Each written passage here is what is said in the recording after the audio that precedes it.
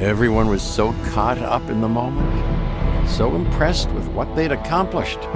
And then, chaos. A few years later, the dinosaurs made their presence known again at an island called Site B. Here was where InGen had cloned most of the dinosaurs that would eventually be transported to Jurassic Park. It was supposed to be secret. If not for human curiosity, it might have remained one. Peter Ludlow was now in charge of InGen, tasked with bringing his uncle's vision to life. John Hammond had wanted his precious animals to belong to the world. John sent a team to document the dinosaurs. What we found, to our amazement, was how quickly the dinosaurs had adapted.